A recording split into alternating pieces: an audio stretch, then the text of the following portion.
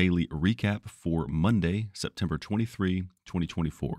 Right now, it's about 7:46 a.m. Eastern. My name is Sam, and what we do here each day is start out the morning by identifying levels of support and resistance in the SPY that we use for entering trades in the E-mini futures during the open session for the day. The E-mini symbol is ES, and we're currently trading the December contract, which is the ESZ contract, Z as in Zulu. We follow a process and a set of rules that has a high probability of grabbing successful trades at these levels. Today, there is a PMI data release at 9:45 a.m. Eastern that might affect the market, something to be aware of. And there are a couple levels on the board today that have longer-term significance and will probably stay on the board for the rest of the week until and unless the SPY hits them. Otherwise, these levels are mostly typical and are good for today only. You'll notice the pair of levels at 568.66 and 567.84. Those are in lighter blue lines. This would normally be a zone and would be identified a little differently, but so far in the overnight session, price has been hanging out in this area, and while the whole area could provide support and or resistance, depending on what price is doing at the open, I think each level could provide an opportunity for a trade by themselves. I would say it depends on how far away price is from these levels at the open and how fast they're coming into them later, if they do it at all. If the market is moving slow, each level could be treated as individual entry points, but if the market is moving fast, the whole area could be treated as a zone for general support and or resistance. That's the way I see it. After the closing bell, we come back to this same chart to discuss any trades that may have resulted from today's levels, and any profit gained or loss incurred for the day from trading these levels will be logged in a tracking system that we will go over at the end of the video. This way you can see the long-term effectiveness of this trading approach. Before signing off, we'll look at some longer time frames and get an idea of what the near term might look like. I'll catch you on the other side after the market closes. It is after 8 p.m. now, and pretty straightforward day. Market was pretty flat as you can see, but one level was respected, and we got one trade out of it. So how did that happen? Well, again, right after the market opened, they came down into the level and bounced up. A pretty good base hit if you're willing to take it early on, but even if you wait for 15 minutes, let the market settle in, today worked pretty well. Out of the money a little bit, they came up, and you could have ridden this up. I actually tried to ride it up even with a larger than normal base hit and got stopped out, but the base hit was right here. They never got to any other level, the bottom of this zone / individual levels.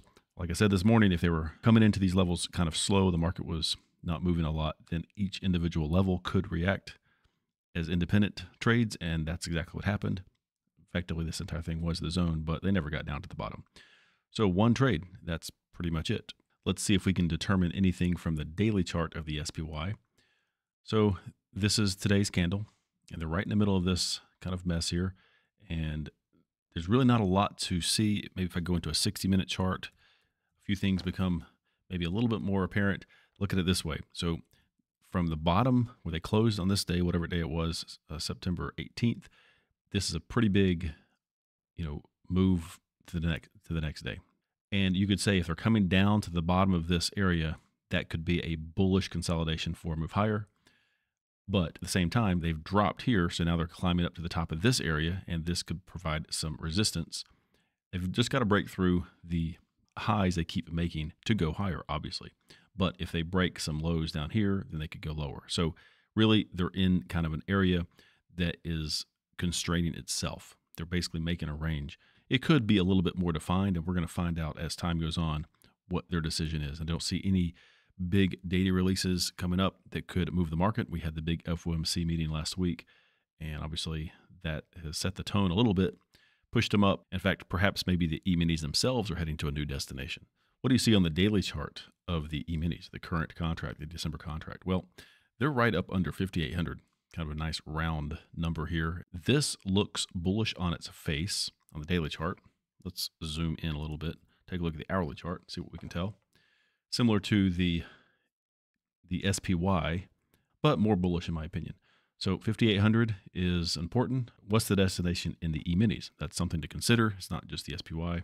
They do correlate. However, one of these instruments will probably meet their destination soon, and then we'll have a clear picture of the near term.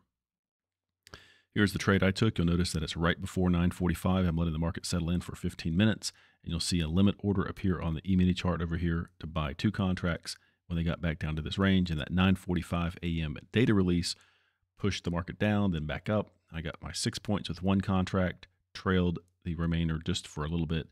So I've been better off if I just got a base hit with my 2 contracts at 6 points in that neighborhood, but I'm not complaining.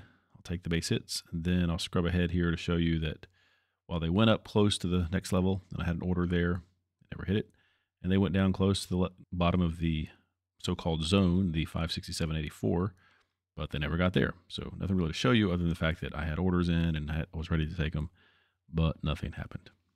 End of the day, just kind of stepped away. I think I stopped recording this at some point, around 2 o'clock or so. Nothing after that. So 1 trade for me. And on the logs, the first one's the playing by the rules log. Simple 1 base hit for 4 points without very much drama at all. And my trade was 3.37 points. Why? Because with 2 contracts, it was $337.50, just to be precise. So that's what I meant when I said if I just did 4 points at a base hit and not worried about taking a trailer or anything, I would have done better, but you never know. Either way, the base hits are what add up over time. That wraps up today's market recap. So remember, these levels that we identified before the opening bell are key to staying ahead of the game and taking advantage of these high probability trade setups and E-minis. These aren't just lines on a chart, they're insights into the market's psychology. So I break down these zones and these levels that professional traders are likely watching. And trust me, the market doesn't wait around for you to catch up. If you found value in today's levels and analysis, be sure to hit that subscribe button and turn on the notifications so you never miss the next day's video. Also, please let me know in the comments what you're trading or if there's anything specific you'd like me to cover in future videos. Your feedback does help me tailor these recaps to what matters most to you. As always, stay disciplined, manage your risk, keep piling up the base hits, and I'll see you in the next recap video. Have a great rest of your day.